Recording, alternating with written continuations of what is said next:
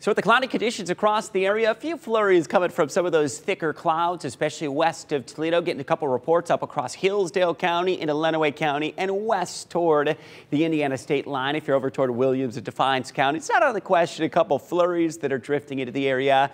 No accumulation will be expected. And on Doppler radar, things will stay fairly quiet tonight. We're in the mid-20s, Napoleon and Defiance, 23 in Bryan, 26 in Tiffin.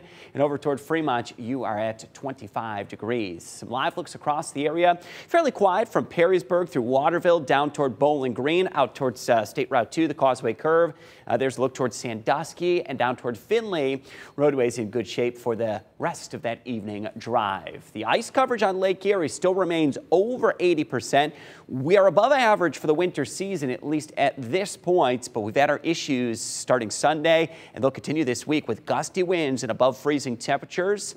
Significant ice flow risk will be expected this week. In fact, I'm counting 2 clipper systems Wednesday and Friday that will bring very dangerous conditions on Lake Erie. So here's a look at our hour-by-hour forecast. A couple of those flurries this evening, nothing that's going to accumulate. Mostly cloudy skies. May just get that peak or two of sunshine tomorrow morning. And as a warm front just brushes the area, a couple more peaks of sun into the afternoon tomorrow. It will be a dry day Tuesday, so make it to the lower 30s. But here comes that cold front Wednesday morning.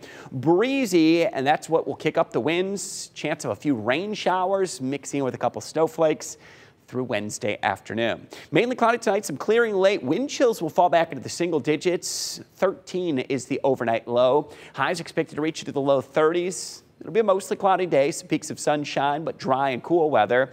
That extended 10-day forecast has Wednesday with that clipper system into the upper 30s. Chance of a light rain or snow shower. A couple flurries Thursday, right around 30 degrees. Into Friday, that's our second clipper system. And if things line up just right, we could get a couple inches of some slushy snow out of that system Thursday night into Friday. A few lingering snow showers into Saturday. The weekend will turn considerably colder. Highs back into the 20s and that early look toward Valentine's Day, 32 degrees, a week away. Not saying to check the calendar, just a fair warning at this point.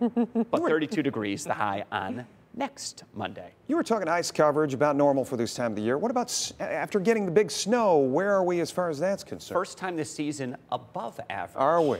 Pretty incredible. Yeah. When you get a foot of snow, it'll bury the area pretty quickly. And it's, as Melissa mentioned earlier at 5, there's really no sign that that's going to be melting anytime soon. Yeah.